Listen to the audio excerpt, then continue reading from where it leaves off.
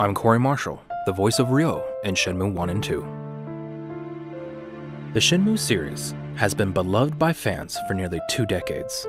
Its memorable cast of characters, exciting combat, and incredibly detailed world have made it Sega's most requested re-release of all time.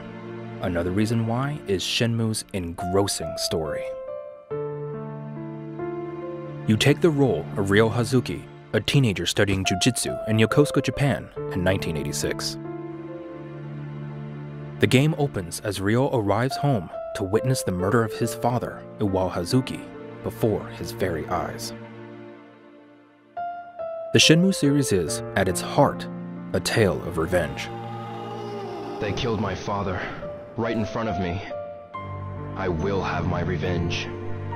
Iwao's attackers are led by a cold-blooded man in a Chinese robe, our main villain, Lan Di. Lan Di and his thugs steal a mysterious object from the Hazuki family, the Dragon Mirror, and escape in a black car.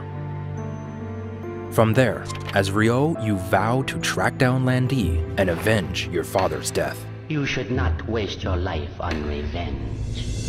In the first game, Shenmue, you'll scour Yokosuka gathering clues about your father's murder and dealing with nefarious gangsters.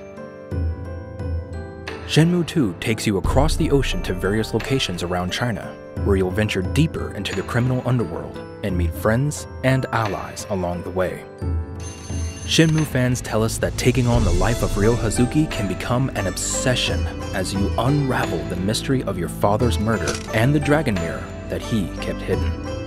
It's that obsession that has made Shenmue 1 and 2 the epic saga that defined modern gaming.